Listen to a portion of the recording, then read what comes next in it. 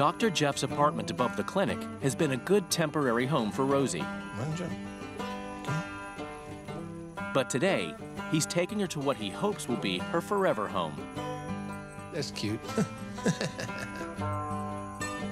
I don't believe in altruism. That's just kind of my philosophy on life. I think, you know, you do things because you get something out of it. Well, I get a lot out of this. I mean, I really love doing, you know, I love my work. I'm lucky. I go to work in the morning and I love what I do.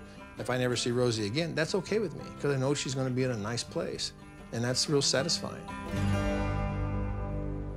So we're going to go do a home check.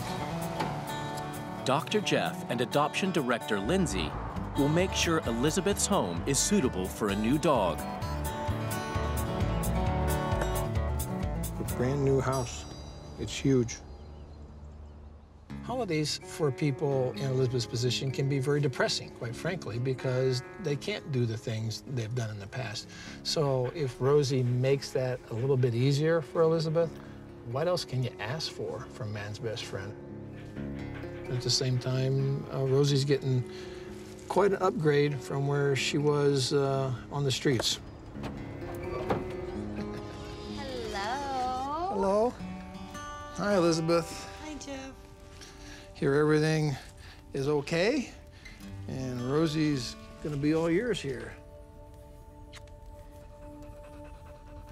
Hey, baby girl. It's amazing. It's amazing.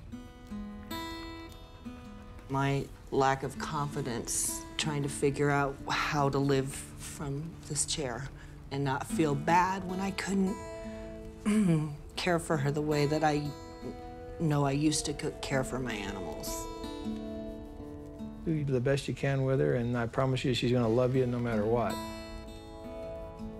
And if you ever have any issues, we're around, so. Yep. Good. Thank you very much. Thank you. Okay. It was really good to meet you.